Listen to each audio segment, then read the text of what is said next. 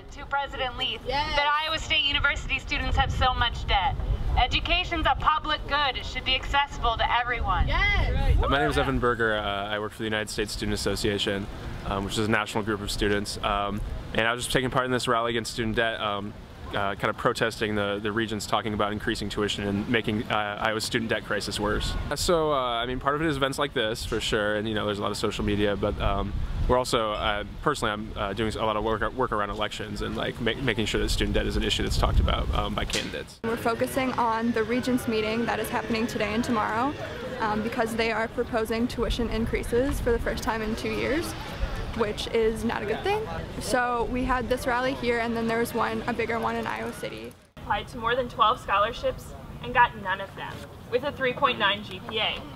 So when they're telling us that it's your fault you're not applying for scholarships or you're not doing anything, I'm a high financial needs student that works a part-time job, and I have $14,000 of debt. I don't go to school here. I am actually at DMAC on Urban Campus, but I'm here because I will soon have to face tuition hikes once I do transfer to another four-year university.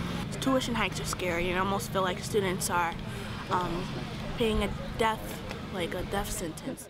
I think it's a pretty common story, but you know, whenever you're thinking about where you're going to live, what jobs you can take, you know, like your personal life, like when people can afford to get married and buy a house, that sort of thing. It affects every single one of those decisions, right? When you have to keep in the back of your mind at all times when you're thinking about finances and you know, make plans for the future.